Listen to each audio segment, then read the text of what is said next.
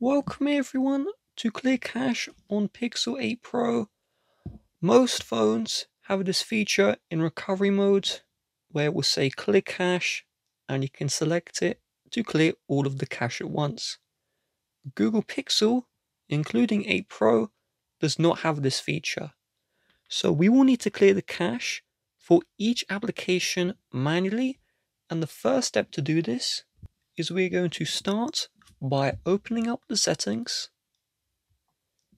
And in the settings, I want you to locate apps. And in apps, we're going to select see all apps. And then you're going to tap on the app in question that you want to clear cache from. And then if we have the option to stop this app, we're going to stop it. And then we're going to go into storage and cache. And you can see clear cache, tap on clear cache, and the cache will be cleared for the app. You will need to do this manually for each application you want to clear the cache from.